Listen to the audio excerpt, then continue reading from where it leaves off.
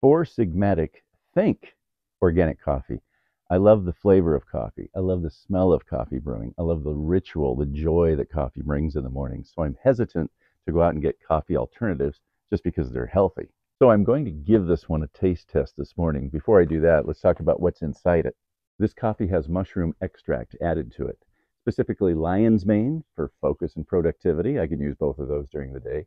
And chaga, which is an immunity booster. This is always good. However, I'm thinking, is it going to taste like mushrooms? Well, let's find out. I'm going to use my French press because that, I find, extracts the best flavor out of any coffee. Submerging the grounds really brings out the flavor of coffee. Okay, the moment of truth has arrived. We're going to give it a taste test here. Color looks very nice. Texture looks nice so far. Smells good, so I'm happy with that. There's nothing in its smell that would indicate anything other than just regular coffee. It tastes like good coffee. It's got a nice flavor. There's really not an off flavor. There's really not an odd flavor that's coming through.